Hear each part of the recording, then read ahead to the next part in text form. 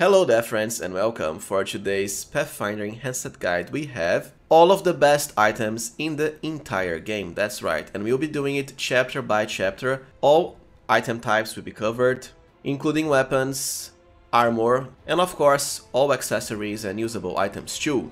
We have a lot of ground to cover and I'll also try my best at explaining the proper locations. Some of them will say threshold here, that's because I spawned them in game, as I don't have every single item on every single character file, right? So let us get started on the best items in Pathfinder Wrath of the Righteous, chapter by chapter. The first item is of course Radiance, which is Wrath of the Righteous, Holy Avenger. This is a very special long sword that can only be acquired at the prologue. It's not that it's the best weapon in the game or anything, not really, but it's certainly one of the most unique ones because you get some quests to upgrade it from its lowly unenchanted version when you first find it to the ultimate Holy Avenger. In my long swords guide I already explained how to upgrade Radiance, so now let's just cover what this weapon does in its fully upgraded version. First, it's a +6 weapon, something very rare. I can't think of any other +6 weapon in the game, although the Trickster Mythic Path can make any +5 weapon into +6. Cold Armor is nice to penetrate demons' physical resistance to damage. It also has one of the best properties for damage, Holy, which means extra irresistible damage on every attack against evil creatures, pretty much everything you fight. And if wielded by a good aligned mythic creature or a paladin, it will become a Holy Avenger for, well, some minor bonuses to be fair. The spell resistance granted to all party members doesn't really cut it for when you get this at chapter 5. And you get to use the Greater Dispel Magic spell at will as a standard action though, so you can't really do much in the same round. Unfortunately, you can only use the area, the spell, which is awful because it only targets a single buff effect from the enemy, not really worth it. As I said, it's not really the best weapon in the game, but certainly the most unique one, outside of Finnean.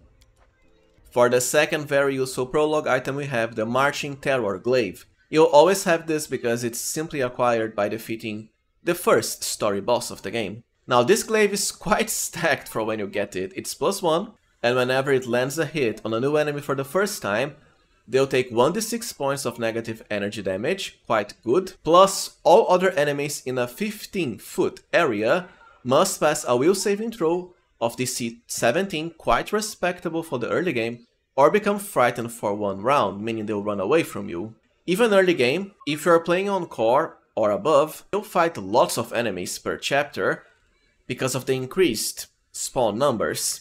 And of course, early you won't have many ways of crowd controlling targets, so this glaive is even better, because it's once per new enemy, right? It's not just once per round or once per battle. As a glaive, it's also a reach weapon, which means your characters, especially two-handers and other characters that don't have high armor class, can attack even at melee range, while remaining safe behind your tanks. Well, alright, now let's cover the best chapter 1 items, starting with Finnean. It can actually become any weapon type your character is proficient in, and just like Radiance, it also becomes stronger as you progress through the game and do Finnean's quest. And by the way, I also have a guide on how to upgrade Finnean you can check here. Let's first cover how to actually use Finnean. So, once you get him at the very first quest in the game during chapter 1, the place where Wojif sends you, be sure to talk with Wojif at the Tavern Basement first. Well, you'll get this option here at the right lower corner of the inventory screen called Finnean, so just click on it.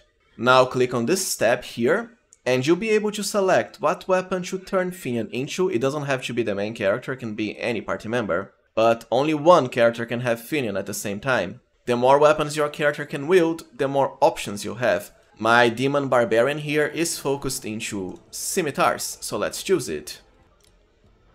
Now be sure to either double click on this icon here, or drag and drop to equip Finnean into any of your weapon slots. By default, even the lowliest version of Finnean at chapter 1 is already quite decent. It's a +1 cold iron weapon to bypass demons' physical resistance to damage, also has the very handy Ghost Touch property, which means you can fully hit incorporeal creatures including the Shadow Demon boss at chapter 1, and also the annoying shadows at the marketplace.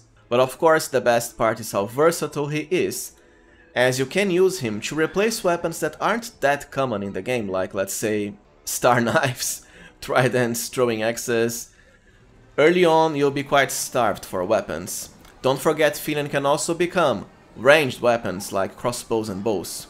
Now Finnean's first upgrade comes at chapter 3.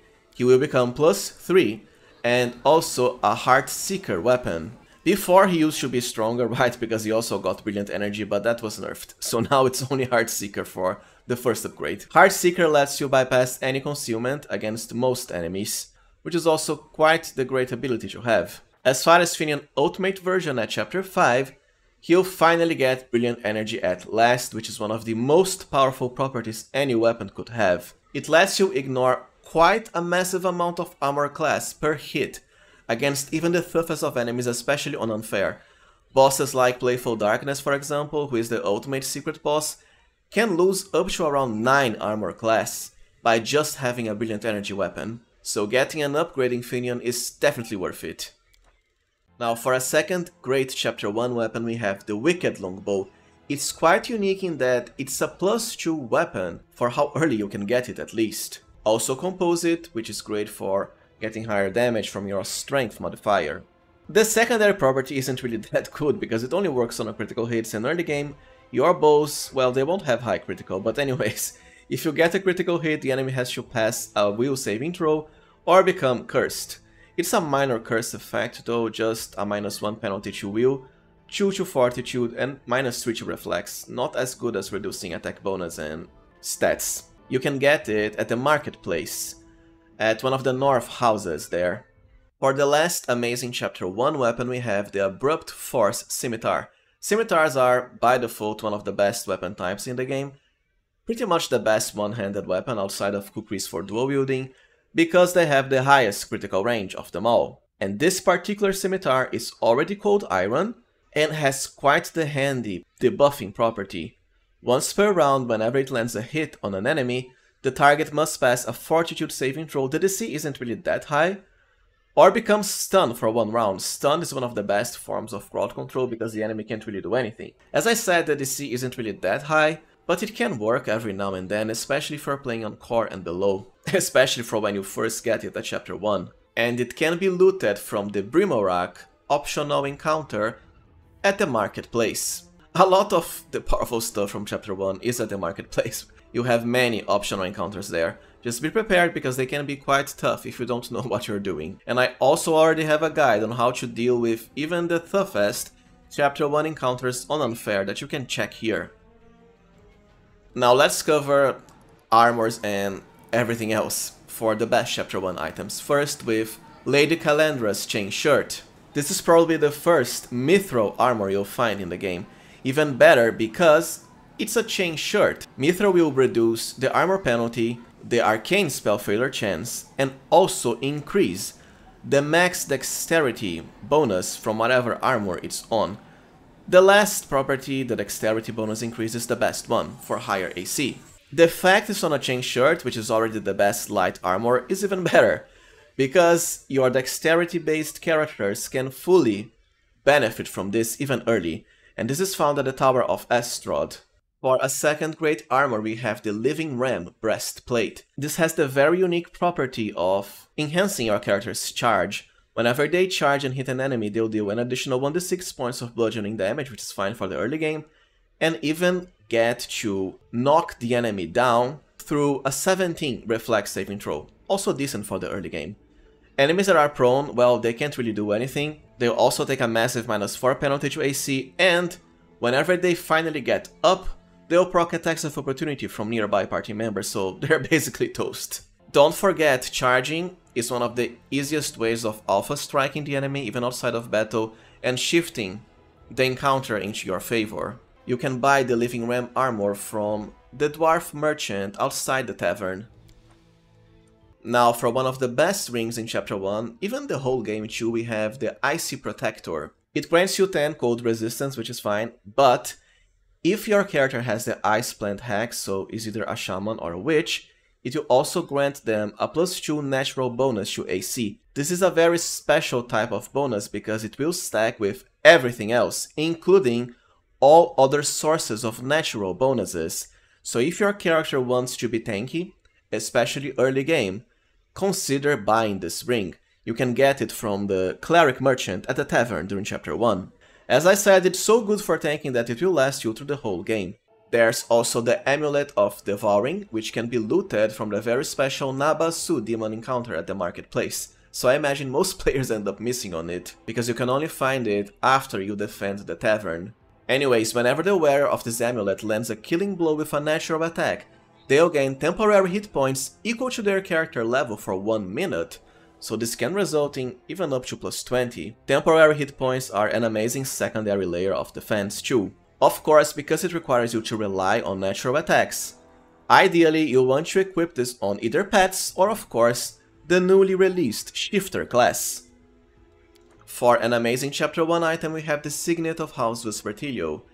This is another one of those items that's so good, it will last you through the whole game, from as early as you find it. Once per rest, you can use it to enhance any skill of any ally by a very rare and quite big +5 circumstance bonus. Because of how versatile it is, after all you can increase any skill you want, and the fact circumstance bonuses to skills are extremely rare, trust me, this item is something you want as early as possible. Just like most powerful Chapter 1 items, it's also at the marketplace. For the last great Chapter 1 items we have lesser extent meta magic rods. They aren't exactly necessary, but if you plan on properly buffing party members, you'll want them as early as possible too. Lesser extent rods only work with level 1 to level 3 spells, which is fine because level 1 to level 3 buffs are some of the best ones in the game anyways. And this rod can double the duration of any of these spells 3 times per rest. The main reason I'm choosing it so early in the game is that, well, early game is when your characters will have low caster level, which means low duration for your spells. With this rod you can overcome that. Something like Bow Strength, let's imagine Darren was level 4, would last 8 whole minutes, which is way better than just 4 for the early dungeons. And of course, the fact this rod can be used with the haste spell even later in the game makes it a must-have. It might be a bit expensive early, but it's quite the nice investment, and I'm pretty sure you can also buy them from the tavern merchants. Well, alright, now let us cover the best Chapter 2 items, starting with the best of them all and actually one of the ultimate items in the whole game. The Covenant of the Inheritor Storyteller Relic. When equipped into one of your quick slots, this item will automatically grant your character a very big aura, 30 foot, enough to hit all party members easily. Any ally inside the aura will be granted first, a very nice +2 bonus to caster level checks to penetrate spell resistance. But most importantly, all of their weapons will become good aligned and also count as if made of cold iron. If you've already played Wrath, then you know all the demon enemies, the most common type in the game, even the weakest of them all, do have damage reduction against cold iron or good, which means if your weapons are not of these types, you will deal reduced damage in melee. With the Covenant, you can easily bypass that, especially because it will work for any weapon, including pets or natural attacks, let's say if you are a shifter or polymorphed into an animal form. Everything will work, ranged attacks too. To get it, you need to first find the melted shard of a ring at the burning house in the marketplace during Chapter 1, the same place you fight the optional Brimarak demon. Now I know we are talking about Chapter 2, and that's because while you can find this at Chapter 1, you can only turn it into an actual usable item during Chapter 2, the earliest. Be sure to talk with the storyteller as soon as you enter Chapter 2 and exit your tent, because if you don't do it right there to craft this item, the storyteller will only return during Chapter 3, and this is so good that you want it as early as possible. Now let us cover some good Chapter 2 weapons, starting with the Falchion Jinx. Falchions are another amazing weapon type because they also have great critical range. This +2 Cold Iron Falchion has the very unique property of essentially granting you an extra attack whenever you attack a creature that is under any hex effect. So ideally you want to combine it with, let's say, Camellia or also Ember the Witch. Both can debuff the enemies easily with Evil Eye, for example. the extra damage can really add up because it's going to be your full weapon damage. For example, if I were to equip it with my Kitsune, who doesn't have anything boosting falchions, it would be another 100 damage or so per attack. You can buy Jinx from Wilser Garms, the merchant, at chapter 2 or 3+. The Blade of Order is another nice choice too. It's a scimitar, a top tier weapon, and whenever it lands a hit on a creature that is chaotic evil, all demons are, it will apply a stacking -1 penalty to that creature's damage rolls until the end of combat, and it does stack up to -5 for a very big damage reduction. And the best part is, it doesn't offer a save, right? So long as it hits, that's enough to proc the debuff. Blade of Order is also bought from Wilser Garms. Now let's cover some nice armors, starting with Carapace. Just like Lady Callandra's Chainshirt, this is going to be, without a doubt, the first Mithril full plate you find in the game, by defeating Joran Vane at the end of chapter 2. So if you want your heavy armor characters to have the best AC, be sure to go with a Mithril full plate. And speaking about Mithril, we have yet another amazing Mithril armor in chapter 2, the Chainmail of Comradery, which is, by the way, the ultimate armor choice for any character that is going to melee and doesn't really care about AC. Because whenever the wearer is flanking an enemy, and flanking is super easy to do in Wrath of the Righteous, you don't have to be attacking the enemy from opposite sides. So long as 2 characters are attacking the enemy, that's enough for flanking. Well, you deal an additional 2 points of damage, which will become doubled to +4 if you have the outflank feat. And well, outflank is one of the ultimate melee feats. If you are following my builds, then all of your melee characters will have outflank as early as you can. An extra +4 damage per hit can help a lot, especially if you are dual wielding, because it's then applied to all of your weapon attacks. Of course, if you are dexterity based and focused into tanking, you probably don't want this armor, because as you can see here, it will tank your armor class value, regardless of being Mithril. At least for the mid to late game, when you start stacking dexterity to the max. You can find it in the underground hideout area. If it's not on your map, it's because you missed the perception check to detect it, so just level up your characters and try again. Now let's cover accessories for chapter 2, starting with one of my favorites, the Hat of Heartening Song. This hat really only works for Skalds or Bards. And well, if you've watched my guides, then you know how powerful Skalds can be, no matter your party. Essentially, whenever the character uses any song, the song will also empower all party members with regeneration. When you first find the hat, it's going to be 2, increasing from there onwards. You might say, well, it's just 2 points of regeneration. Yes, but it's party-wide and also per round. So great at automatically restoring small amounts of damage your characters end up taking anyways, without having to rely on potions. Especially because Bards and Skalds can and should acquire the Lingering Performance feat as early as possible, and this will triple the duration of your Bard's songs per use. So just 1 use of the song will equal to, at the very least, 6 points healed for all party members, not counting the increases as you level up, of course. The Hat of Heartening Song can be found as Sila's personal quest during chapter 2 at the Houndheart campsite. Pretty early too. Bookworm's Headband is another great choice. It does grant you a +2 to intelligence, which is great for intelligent casters, but most importantly, it makes you immune to all compulsion effects, almost all sources of crowd control, at least the ones that confuse, charm or dominate your character. Well, they are compulsion. And getting confused is extremely annoying, especially because of many enemies that spam party-wide confusion effects, like for example, the Vescavor Swarms. With this headband, at the very least 1 party member will become fully immune to their very annoying Gibber passive ability. Now it does also apply a penalty to Charisma and Persuasion, but honestly it doesn't really matter. Ideally you're probably using this on melee characters because you don't want them getting confused and attacking your own allies. You can get Bookworm's Headband from the Cleric Merchant at chapter 2, inside your campsite. Expensive, but certainly worth the price. Be sure to get it before the Leper Smile area to handle the Vescavor Swarms. Now for an amazing ring and one of the best ones in the game, we have Red Salamander.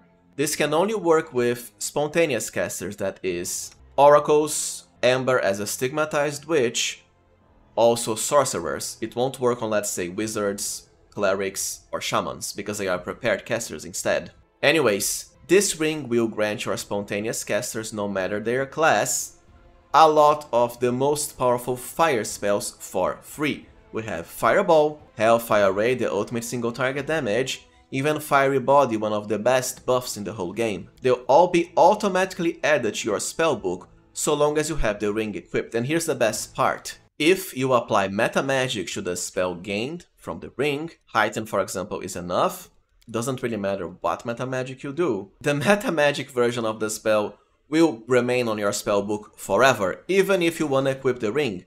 This is even better with the Heightened Meta Magic feat, which by the way is already one of the best Meta Magic of them all, because it doesn't cost anything. For example, Hellfire Ray is a level 6 spell. I can use Heightened to have it remain as a level 6 spell, but Heightened.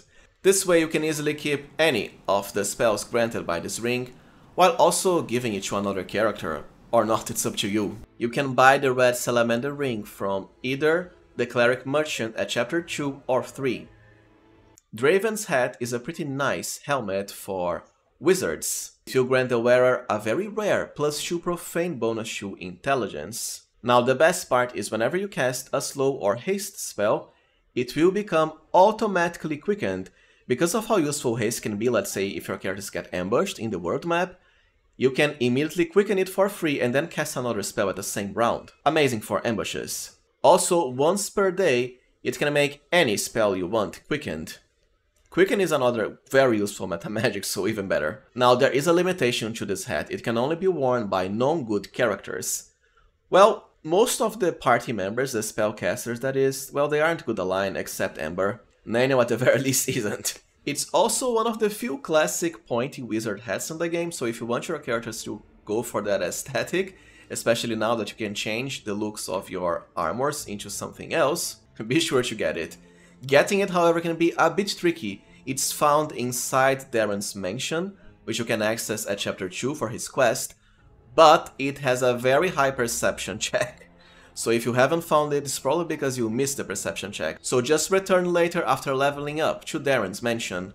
Now for the last great chapter 2 item we have the Triceratops statuette, found at the end of chapter 2 during the Dresden siege. This is essentially the easiest way of giving your character an animal companion for free, assuming you aren't a class that has one. Let's choose my Scald here, for example, all my other party members have pets. You just equip it on a quick slot, we should move. Then activate the item, and there we go. We now have Bismuth, the friendly Triceratops, as our pet. Now it has low stats here because it's completely unbuffed, but it can become quite decent, so long as you buff it, of course. Remember that the Triceratops, just like the dog, the wolf, and the boar, it does automatically trip enemies on its gore attacks. So it's great for crowd control too. The only major limitation is it will scale at your character's level -4. Of course, if you are a legend, it will eventually become level 20. And yes, you can mount Bismuth too. Now let us cover the chapter 3 items, and well, this is when the truly OP items really start appearing, that is, the items that are so good, they will remain with you until the end of the game. And of course I have to start with the most broken ring of them all, the Bane of Spirit, the True One ring. This ring has multiple effects. The first one is decent enough. Whenever you equip it on a character, they'll gain a huge +4 bonus to saving throws against mind-affecting effects. Great, so you don't get crowd control with, let's say, confusion. Well, you also take a -2 penalty against poison and some other effects. They don't matter because you can easily become immune to them all. Now here is the best part. As a free action, and free actions by the way are unlimited, without a cost, you can lose hit points equal to half your level to grant a target creature a +2 bonus to attack rolls, untyped by the way, so stacks with everything else, and, wait for it, transform their damage type into Force for 1 round. Force is unique because it is pretty much irresistible. Nothing in the game will resist Force damage outside of angels. That is the main character, not the angel enemies. So with this ring, you can easily bypass any damage reduction the enemy might have. You can even use it for spells, it's not just physical damage. You might think it's not much, but trust me, it really is a massive power up to your characters. Because once again, the way this ring works is, it doesn't just affect the equipped character, right? You equip this on anyone, and then you can apply the secondary strongest effect on any party member. For example, let's say you are playing on turn-based. Because the game is essentially frozen, right? Other characters cannot act while it's your turn. You can simply apply this ring on all party members. Once again, it's a free action, right? Let's just keep doing it, so that your whole party will have irresistible damage for 1 round. The hit point cost, well, Angels, like I said, can actually avoid most of it because of the Solar Wind's Halo ability. As far as other mythic paths, at most you'll be losing 10 damage, which honestly is nothing, because of how easy it is to heal damage by chapter 3, either through spells or Cleric and Paladins channel energy to, well, for party wild healing. On the other hand, if you're playing on real time with pause, there's also a very easy way of using this ring. Just activate it on one character, then press the letter V on your keyboard to pause and automatically unpause the game very fast. This way you can also use it on all party members without wasting actions or turns. Like I said, it's a free action, right? You can use this and still retain your movement, your attacks, your spells, everything. Because it's instantly activated, you don't even have to pre-buff with it, you can do it during battle. At the hit of it, even like right before attacking the enemy, you can use this ring. That's what makes it so OP. As a matter of fact, I'm surprised it was never nerfed, but anyways, let's hope it remains this way. Like I said, all of your damage, no matter what type it was before, no matter if it's a secondary effect, everything will be fully converted into force, irresistible. Now, the Bane of Spirit ring comes from a Crusade relic, the Phylactery of Stevanius the Rotten. You can find it even as early as chapter 2, but you can only turn it into the actual usable ring at chapter 3. If you're wondering about Crusade relics and how to do it, I already have a guide completely focused on them. The same for Storyteller relics, so please be sure to check them out if you want in-depth explanations. Anyways, get this ring as early as you can, and keep it forever on your characters. For another extremely powerful chapter 3 item we have the Plague of Madness Quarterstaff. And this is the best staff in the game for blaster casters, that is. Casters that want to deal damage instead of crowd control or buffs and debuffs. The Plague Staff has an extremely unique property. Whenever you cast the same spell 3 times in a row, your next spell will become both empowered and also maximized at the same time, for the highest spell damage boost possible. You might think it's gimmicky or hard to get this effect going. Actually, it's super easy, and here's how you should do it. Just equip the staff. Now we have to cast the same 3 spells 3 times in a row, right? Well, the good thing is we have infinite use cantrips available for us, right? So just cast any of them 3 times in a row, like Resistance or Virtue, it doesn't really matter. Just cast them 3 times in a row and that's it. This will be enough to proc the Quarterstaff's effect. The best part is, after casting the same spell 3 times in a row, you can even change this Quarterstaff into something else and still retain the benefit. Of course, after unleashing the boosted spell, you'll have to do it again, which is why I say it's most likely going to be once per battle. But look, having our strongest spell automatically maximized and empowered even once per battle is more than enough to, well, either destroy all the enemies or severely reduce their strength. As a matter of fact, the closest item we have that can do something similar has a limitation of 3 times per day and is super late game at chapter 5 only. Getting it is simple too. It comes from a Crusade relic, just like the Bane of Spirit ring. In this case, the Wicked Dope. Yes, it is called that. And speaking about overpowered, of course we can't forget the best weapon in the game, the Gravesinger Axe. It is simply the weapon that combines the highest critical damage multiplier together with the highest critical range. So it not only hits the hardest, but also has criticals more often, all in the same package. Usually the weapons with the highest critical range, like scimitars, falchions and fauchards, they tend to have lower critical damage, not Gravesinger however. While its other properties aren't really anything special, remember you can always buff it to the max with spells and such. The Gravesinger can actually become any type of axe, great axe, hand axe or battle axes, but great axes have the highest base damage. And if you choose to equip it while two-handed or one-handed without another offhand weapon, you also get the highest bonus from power attack. The Gravesinger is yet another Crusade relic, this time coming from the unholy symbol of Rovagug item.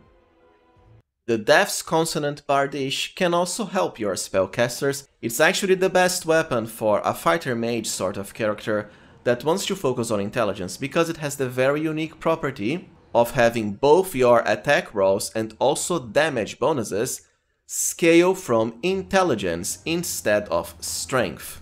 It's also a reach weapon by default, which is great for spellcasters as you don't have to stand directly next to the enemy at danger of getting hit.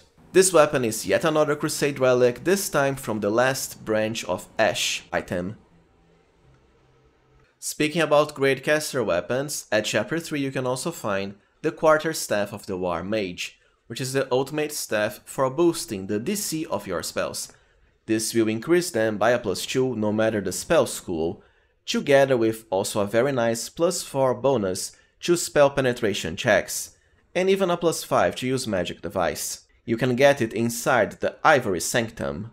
Remember that you can combine this with the Plague of Madness Quarterstaff. After all, as soon as you finish casting the 3 spells required for Plague of Madness, simply switch to War Mage for the DC boost. For another very powerful weapon we have the Evercold Heavy Crossbow. This is most likely the best crossbow in the entire game, as it has the very unique property of firing 2 bolts at once whenever you perform your first attack during a round, kinda like the many-shot feat, except that only works for bows. Which is why I imagine they decided to include this heavy crossbow in the game. It also has a debuffing property with a somewhat decent 25 DC, and as always, despite the fact it's just a +1 heavy crossbow by default, remember you can add way more properties to buffs and class abilities for the ultimate crossbow sniper in the game, and by the way, I already have a build just for that. Evercold comes from the Treasure of the Midnight Isles DLC at the first set of islands. Now it's time to cover the best offhand weapon in the game, the Hasty Eradicator Dagger. This dagger can actually increase the number of your offhand attacks by an entire +2. It doesn't stack with haste, but it doesn't matter because haste is just a +1 attack, and by the way, speed weapons and the haste effect, well, they only increase your main hand attacks per round, not the offhand. For example, if I equip my character with this dagger, despite the fact I'm not spec'd into dual wielding, notice that I still got 3 offhand attacks, 1 by default and 2 extra from the dagger. Of course, you can achieve an extra +2 from the 2 weapon fighting feats, for a total of 5 offhand attacks. Ideally, because you don't have the feats to spare to specialize into multiple critical weapon types, you would then dual wield 2 daggers, right? So that your feats would apply to both weapons. Of course, you can also go with kukris. They have higher critical range than daggers, it's just that they won't have something as useful as Hasty Eradicator. And by the way, you can get this from Raju's first personal quest during chapter 3 at the Hell Knight's outpost. Kinda early too. Now, as far as useful armors, we have Web Strider. It has the very rare property of granting you a +2 morale bonus to dexterity.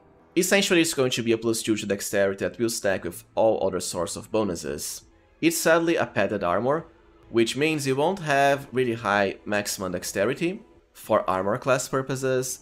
Eventually you end up with more as a dexterity focused character. On the other hand, it's perfect for ranged characters or other dexterity party members that, well, don't care about AC, because for example they have reach. You can also double this bonus to +4 with a special item I'll mention later. This is once again a Crusade relic, this time from the Altar of the First Retriever. And speaking about relics, let us cover the Ring of Summoning. It does have a summon monster ability, which isn't really the best part. Here's what really matters. All allies, including the wearer within a 30 feet aura, will get a very nice +2 bonus to both weapon damage and also saving throws against chaotic creatures.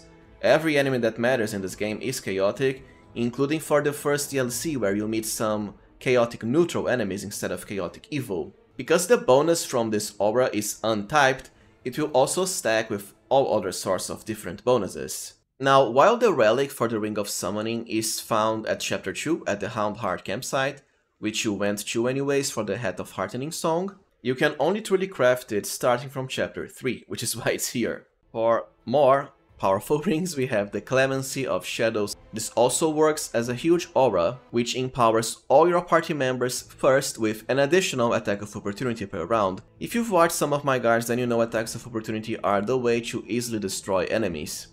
Plus, if any attack of opportunity is a critical hit, something very easy with high critical range weapons, the enemy will be automatically staggered without a save, no resistance whatsoever, unless they are immune to it, which is rare. Staggered is a great debuff because it reduces the amount of actions the enemy can take per round, both attacks and spellcasting. Lastly, it also has a very fun and quite cheesy special ability. If any of your party members, including summons, falls unconscious or dies, a giant spider will be summoned to fight alongside you. And here's the best part. If the spiders summoned from this ring themselves die, which is easy because they aren't really that strong, well, it will summon more spiders, so essentially you get an army of spiders. It's really hilarious to see, because the spiders will never stop spawning. So if you want to be a Spider-Mancer, be sure to grab this ring. This is actually a Crusade relic that comes from the Stone of Ghostly Pathways item, also found during Chapter 3+. Now, the Great Rings don't stop coming in Chapter 3. We also have Marty's Testament. The wearer of the ring will become vulnerable to fire, which doesn't really matter because it's very easy to acquire immunity or damage resistance against fire. But anyways, you first get a very nice +4 bonus to will saving throws, but most importantly, immunity to mind affecting conditions. Just like with the Bookworm's Headband I mentioned before, mind affecting conditions are the worst crowd control effects the enemies cast on you, because you'll be left confused, which means you'll then hit your party members or dominated for the same effect.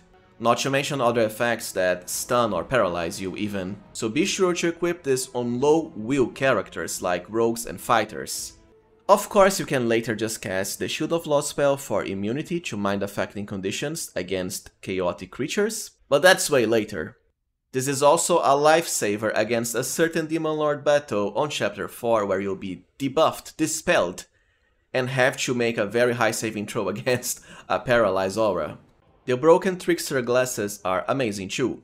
First, it provides your character with a nice +6 enhancement bonus to both Wisdom and Charisma, perfect for casters. But the second property makes it one of the ultimate tanking items in the game.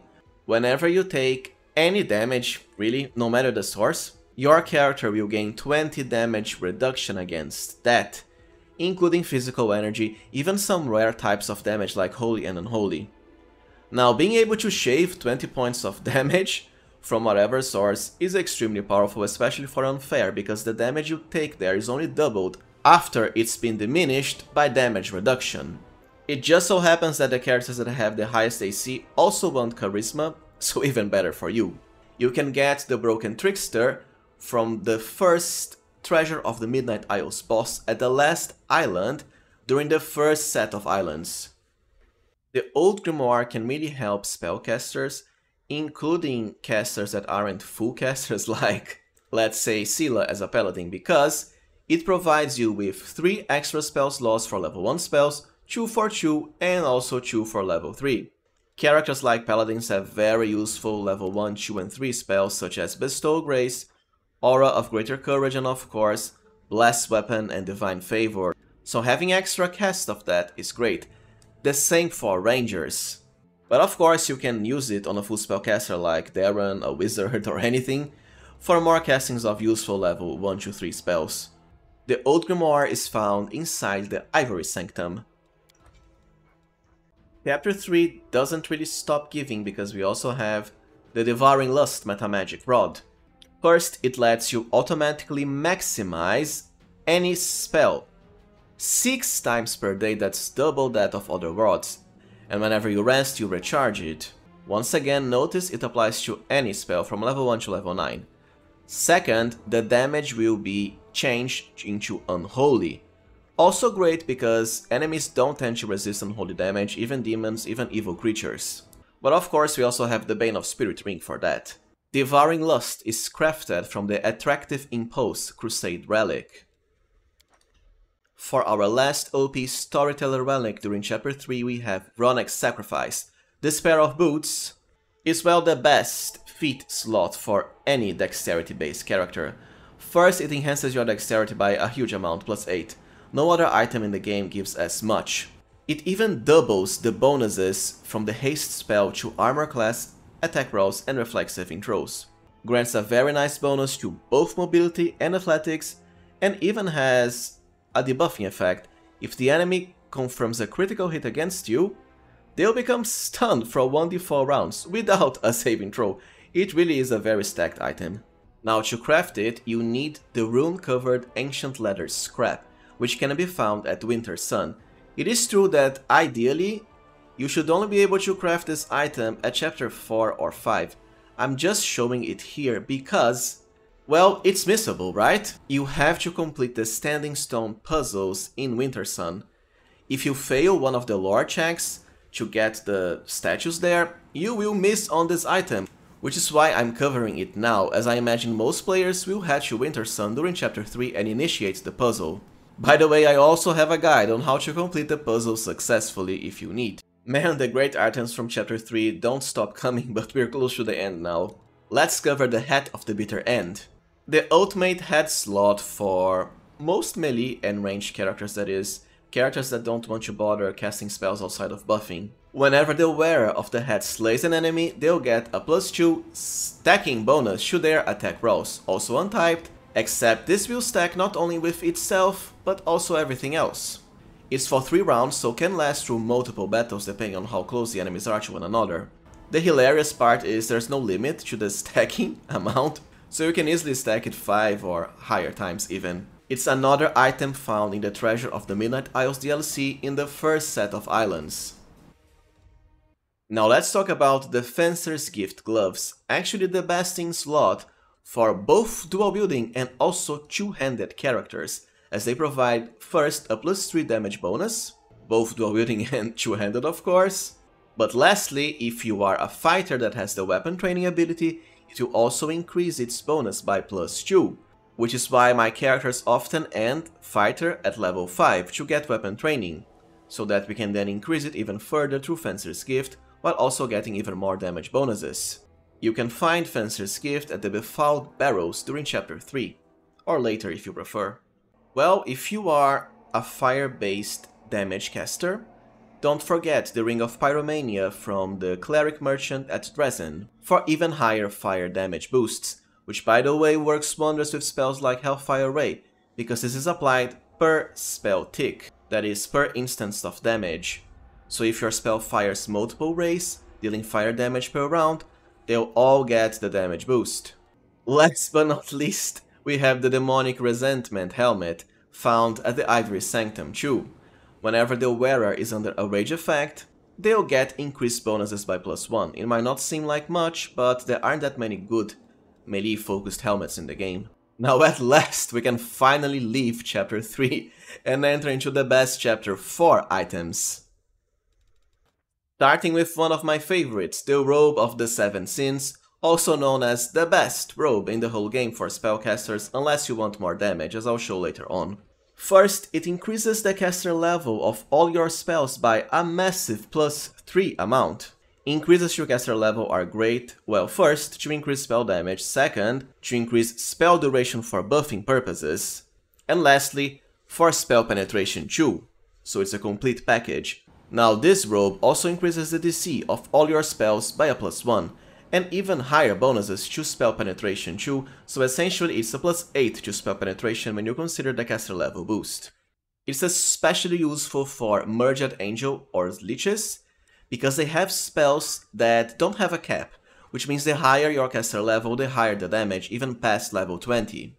Anyways, you can find these OP robes also at the Treasure of Midnight Isles DLC, but this time at the second set of islands that only become available at chapter 4. Well, since we are talking about the Treasure DLC, we might as well cover one of the ultimate rings in the game. We really have a lot of nice rings. The Ring of Triumphant Advance. Same location as the Seven Sins robe, so the second set of IOs.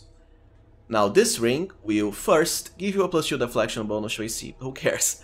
The best part is here. Any morale bonuses you have will be doubled. It's especially useful for Azata characters in my case and Azata 2 Devil, because you have a spell that increases all of your physical and mental scores by morale bonuses. For example, we have first a +4 from the Believe in Yourself spell. It's then doubled through the Ring of Triumphant Advanced, which means Azatas can have even higher than +8 to all their physical and mental scores.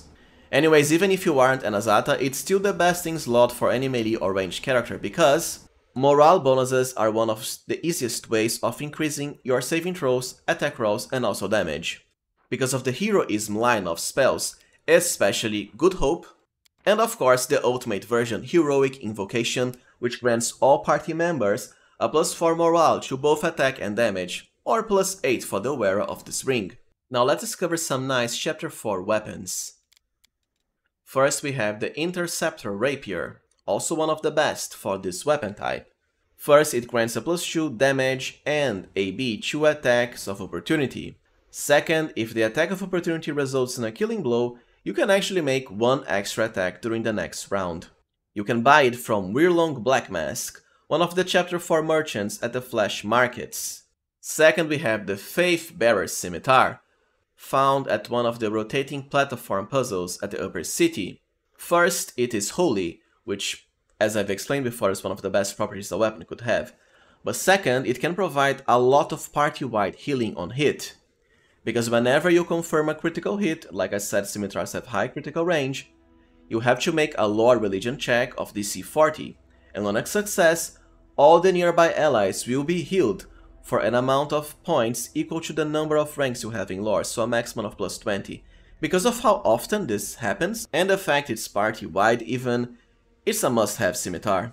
Because the DC can be somewhat high, ideally your scimitar wielder should also get ranks into Lore Religion. Scylla is a perfect choice, but there's also Social if you want to get him martial weapons proficiency. Divine Dismissal is a pretty unique weapon too. You can buy it from Weirlong Black Mask, at the Flash Markets of course. Its special property, well, first it's holy, although Earthbreakers aren't the best weapon types. Anyways, you aren't really going to be using this weapon for attacking, rather its special property. It lets you cast the Greater Dispel Magic spell at will as a wizard with a level equal to your character level, which by the way is uncapped.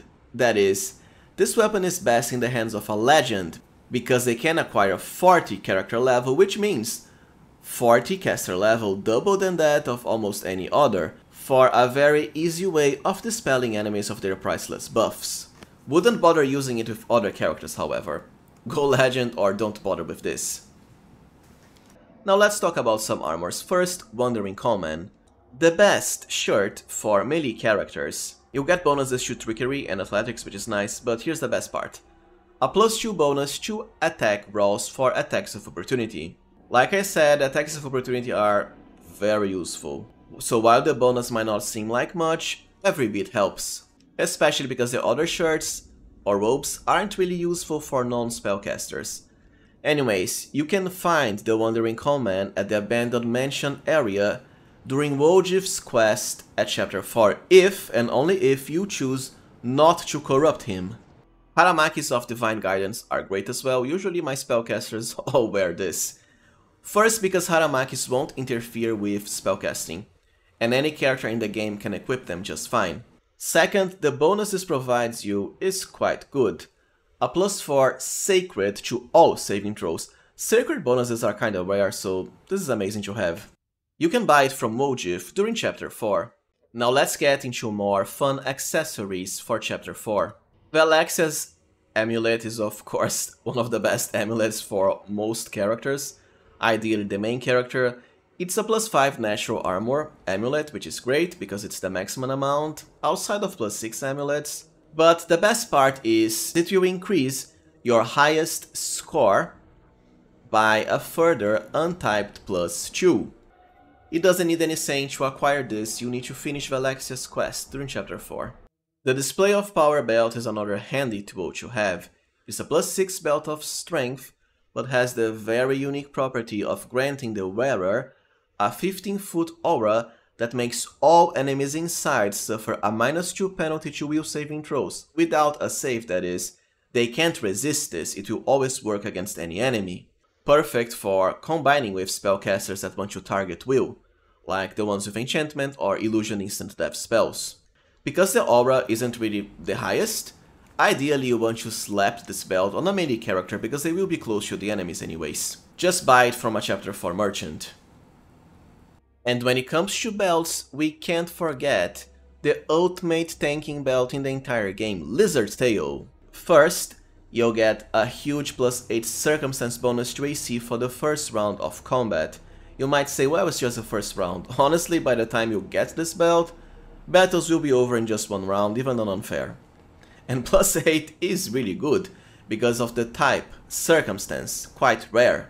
Second, the bonus will be even higher for characters that are a pet, or under a polymorph effect like a shifter, changed into a different form, as they'll get a further permanent +3 morale bonus to armor class, also very rare, and reflex saving throws, so essentially pets and shifters can get +11 to their AC with this belt.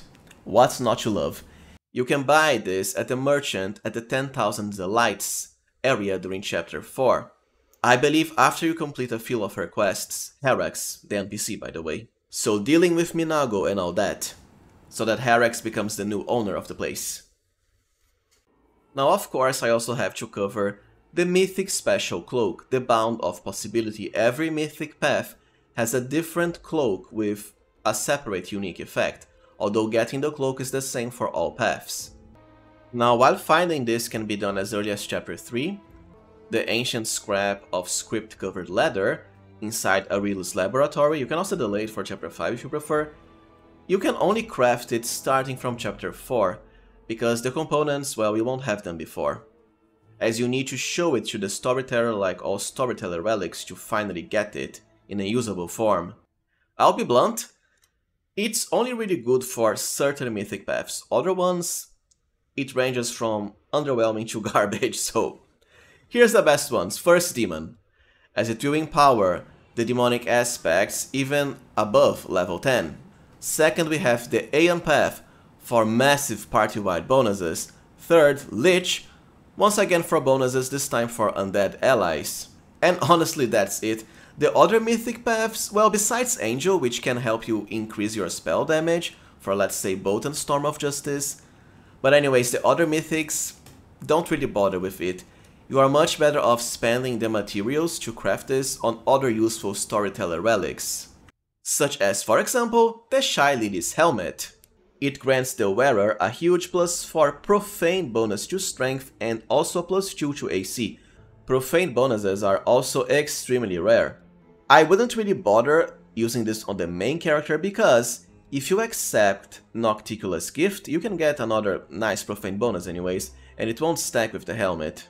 This is yet another storyteller relic that is crafted from the Crumpled Demon Helmet item found in the Upper City during chapter 4 only, so missable because you won't be able to return there afterwards. It's at one of the rooftops. I already have a separate guide properly showing the location if you need. Don't forget the Call to Violence cloak.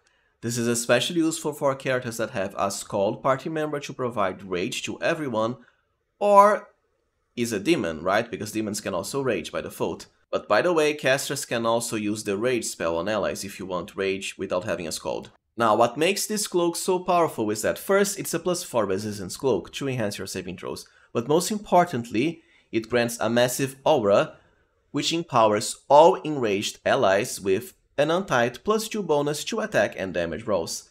As always, the higher your attack and damage, the better, right? Especially on hard and unfair. Very easy with a Scald because everyone will be raging anyways from their song ability, which means everyone gets these bonuses. You can buy it from the Raggy merchant, also at the flash markets. Now we have the Ring of Imminent Demise, which by the way is the best ring for any two-handed character. Whenever you make an attack of opportunity, the opponent must pass a Fortitude saving throw or be knocked down.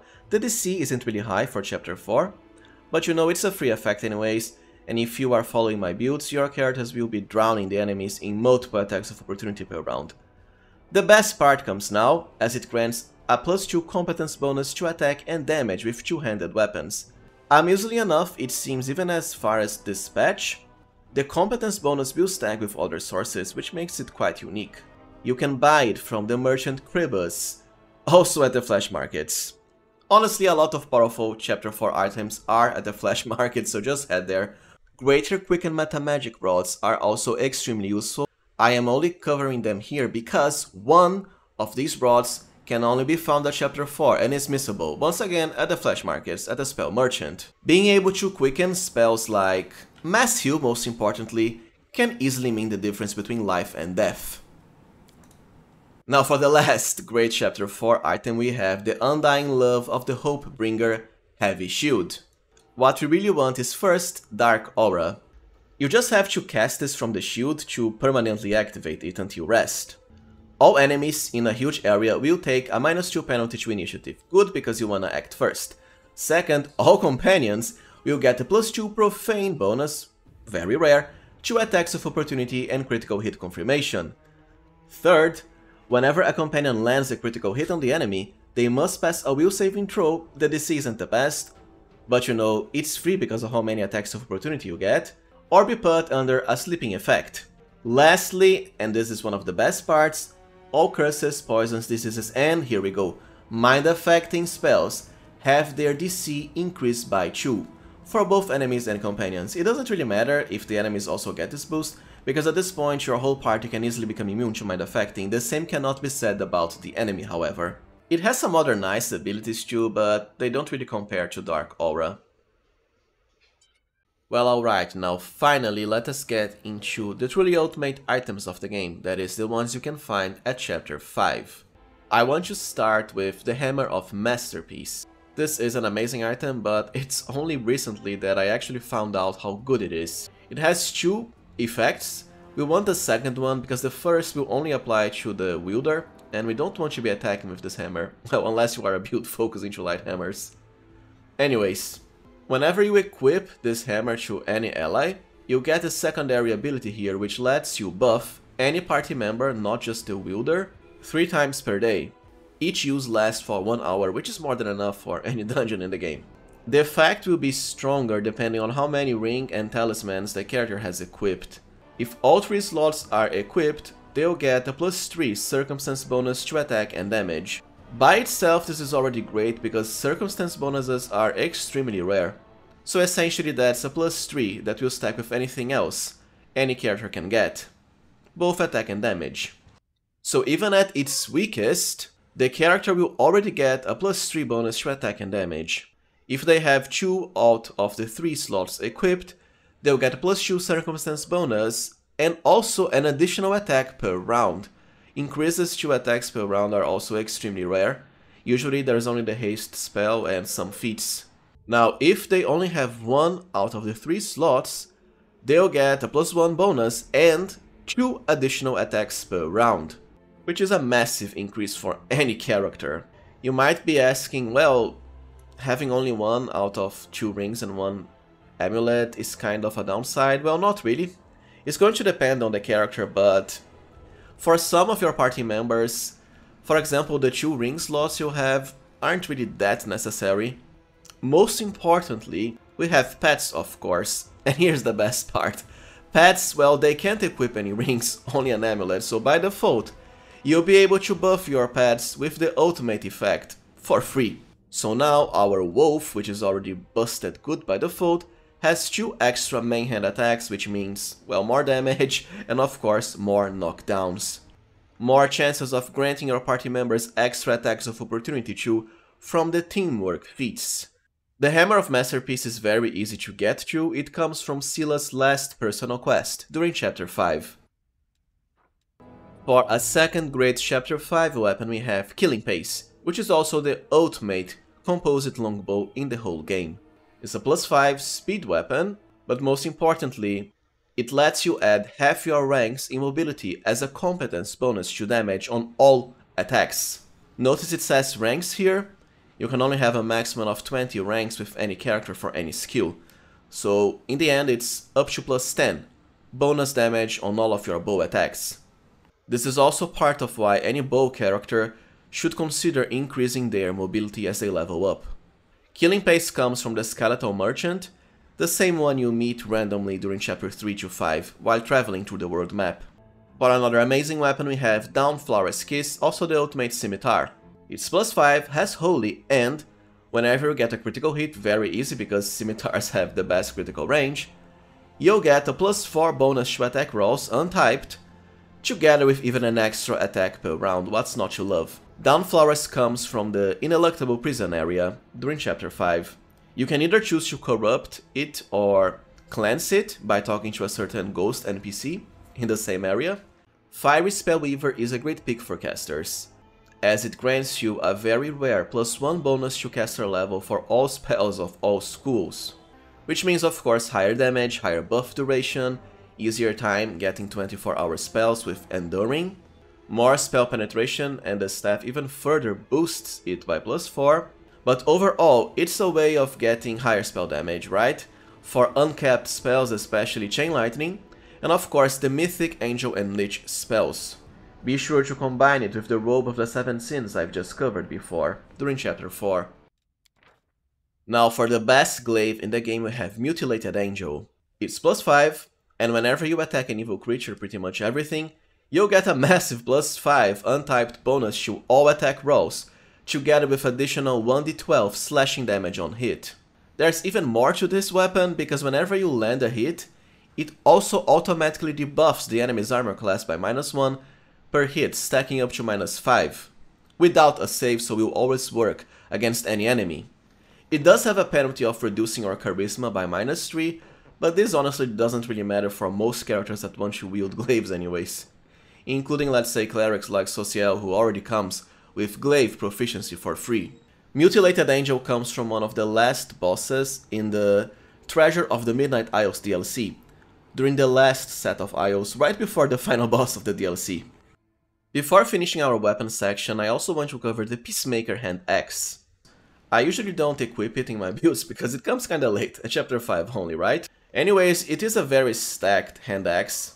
Already has Evil Outsider Bane by default, +5, but most importantly, just like Gravesinger, it also has its critical range increased to 18 to 20, so 15 to 20 with improved critical, or even higher with a Trickster main character. The bonuses don't stop there, because whenever you get a critical hit, you also deny the enemy of their dexterity bonus to AC, which can be huge, for 3 rounds. Ideally, if you want to use this hand axe, well, first you want to get Gravesinger, but choose to craft it into another hand axe instead, so that you can later during chapter 5 dual wield it with Peacemaker. This way you have 2 hand axes with the best critical range possible, together with great critical damage as well for the complete package. Peacemaker comes from the Bone Hills area, while exploring the world map in chapter 5. As for the best rapier in the game, we have the Translucent Needle of Astonishment. It's +5, Evil Outsider Bane too, but most importantly, whenever it lands a first hit against a new enemy, that enemy has to pass a will saving throw, quite respectable at DC 31, or become paralyzed for 2 rounds. The best part is, even if they save, they'll still be staggered for 1 round, which is quite crippling as well. So it is great for hard and unfair, because it does have a crippling effect, even if the enemy manages to save against it. The Needle of Astonishment comes from Camellia's last personal quest, if you choose to kill a certain NPC for her. For a nice shield we have Assertion of Dominance, also the ultimate heavy shield, mostly because of its amazing defensive capabilities. Assuming you are at full health, you'll get immunity, that's right, complete immunity to both slashing and piercing damage. Now, remaining at full health isn't really hard, especially at this point in the game. You have a lot of ways of getting temporary hit points, for example, which are first reduced before getting into your actual hit points pool, together with multiple ways of healing your character and of course armor class, damage reduction, concealment effects, and so on. This heavy shield comes from the Ineluctable Prison after you defeat the boss there.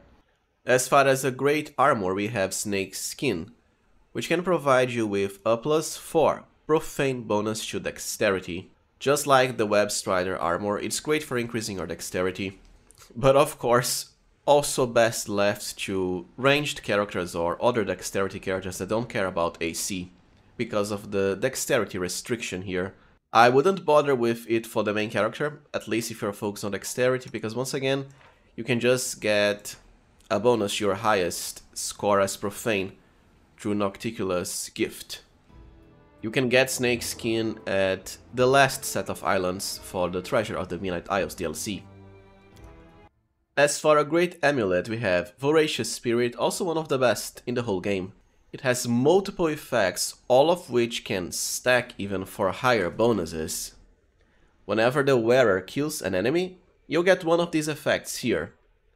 +10 to hit points for a maximum of 15, +1 bonus to AC untyped for a maximum of 5. Well, the other ones aren't as good, but Fortitude and Will Saving Throws too. Voracious Spirit comes at Camellia's last personal quest. As for the best tanking gloves in the game, we have Embroidered Gloves, which provide you with a very rare +3 luck bonus to AC, also to saving throws. Getting it is somewhat annoying, however, first because of how late game it is, but you need to do the secret area inside Aurelius' laboratory.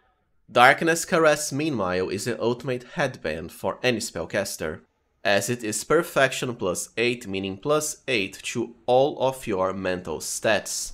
That's +2 higher than anything else. Also has a secondary property of letting your charisma be added to ranged weapons, so if you don't want to use it with a spellcaster, you can even have it on someone like, let's say, Aru, to make use of her high charisma and bow attacks. The major downside is how late it gets, only at the start of Threshold, the last area in the whole game, by just talking with Nocticula at the entrance. Now, Zaori's Beauty can make for a very nice headband as well, because of its very unique property. It gives +6 to Charisma and Wisdom, which is nice. And there we go. The wearer and all allies in a 10-foot area will gain the effect of all of these teamwork feats here: Shielded Caster, Allied Spellcaster, and Shield Wall. You mostly want this for the Allied Spellcaster feat, which increases your spell penetration for each nearby ally, meaning you'll have a very easy time bypassing the spell resistance of any enemy, even on unfair, by the time you get this headband anyways, even without a single feat spent into spell penetration. Plus, another great part is that it enhances everyone around you, right? It's not just the character equipped with the headband. All of your other nearby casters will also benefit from these feats for a higher spell penetration. Now, Zaori's Beauty comes from a Crusade relic at Chapter 5, the base item being called Zaori's Pin. The Mangling Frenzy belt can be a nice addition too, especially if your character is focused on critical damage. It's a +4 belt of physical perfection, which is fine, but usually at this point you would want +6. In any case, its most important property is here. Whenever you deal a critical hit, your attacks will also deal an additional 4d6 slashing points of damage, which is quite respectable. Of course, you need to be raging for this to work, including Demonic Rage. So that's another benefit of having a Scald ally to make everyone rage, but of course, you can be a Barbarian and other rage classes too. Now, because this extra damage is applied separately to your character, if you want to fully hit the enemy with it, be sure to combine it with the Bane of Spirit ring we covered before. Mangling Frenzy also comes rather late at the city of Is, in one of the houses you can explore there. As far as usable items, well, we can't forget the Grandmaster's Rod, which is of course the ultimate metamagic rod in the whole game. Up to 3 times per day, you can make any of your spells automatically maximized and also empowered. 3 times per day, for the maximum damage possible, especially when you combine it with the Bolster spell feat. It even lets you ignore the spell resistance of the enemy, and most importantly magic immunity as well. The main benefit of this last part is hitting enemies that are immune to mind affecting with the illusion instant death spells, especially weird. For some strange reason, the rod works with weird, but it won't work with, let's say, enchantment spells like Overwhelming Presence. Not sure why, it's just how it goes. The Grandmaster's Rod can be found at the Bladesmith Workshop, also the same area for Finnean's last quest. Jarsic Axe can be another fun item. Its benefits aren't that amazing or anything, right? But it essentially increases the damage of any of your attacks by an additional 1d4 cold, fire, acid, or electricity. This is always in effect. Of course, because it's just minor elemental damage, you also want to always combine it with the Bane of Spirit Ring, otherwise most enemies at this point will just fully resist this. Jarsic Axe, the minor dragon familiar, comes from the Dragon Burial Ground, but you'll need to first go there during Chapter 3, which is when it first unlocks. After you finish it during Chapter 3, at Chapter 5 you'll get a message to go there again. Call of the Fiery Things is the ultimate robe for fire-based damage casters. It will make all of your fire spells deal an additional 46 points of fire damage. There's a downside of -2 to AC, but it doesn't matter, you're a spellcaster anyways. Now the best part is, just like the Ring of Pyromania, this extra damage will proc per hit, which means a spell like Hellfire Ray, which hits 3 times per cast at max power, will deal 46 times 3, for even higher damage. This robe comes from the Fire of Baphomet Crusade Relic. Now, before finishing this guide, I absolutely must cover one of the ultimate items in the game, the Flawless Belt of Physical Perfection +8. It's definitely very overpowered. First, it grants you a +8 to all physical scores, Strength, Dexterity and Constitution, but here's the really overpowered part. It actually doubles the critical range of whatever weapon you have, and this will stack with, let's say, Trickster Improved Critical, the normal Improved Critical feat too. Which is why my character here has 9 to 20 critical range. That's higher than anything you can get in the entire game. By default, without this belt, the highest you can get is 11 to 20, and that's with a Trickster. If you want higher than that, the only way is through this belt. The only reason I don't cover this belt in pretty much almost all of my builds is because it's very tricky and kinda annoying to get. It will only spawn on a new run if, and only if, you defeat the special boss of the first DLC, Inevitable Access, that is. It's an upgrade over Playful Darkness, I think it's called Inevitable Darkness, yes, that's the name of the boss. It's the same as Playful Darkness, except even stronger. But by that point, it's kinda easier to defeat because, well, you'll be maximum level with maximum gear anyways, including the best DLC gear too. In any case, after that you have to also finish the DLC, and then upon starting a new run for the normal game, this belt will be unlocked, but it only comes after you defeat Playful Darkness, so during Chapter 3 the earliest, at the end of it. Like I said, it's a bit tricky to get, but if you really want to go all out on your character for that tasty, insane critical range, this belt is the way to go. Now, just in case you're wondering about certain Shifter DLC items, like one of the ultimate new talisman belts and so on, fear not, because I'll soon release a guide covering all of the best Shifter DLC items. Well, alright friends, so this was it from my best overall items in the whole game, chapter by chapter guide. If you found it useful, as always, please remember to like, subscribe and even consider becoming a channel member. I truly appreciate your support. Thank you for watching, and see you next time, friends.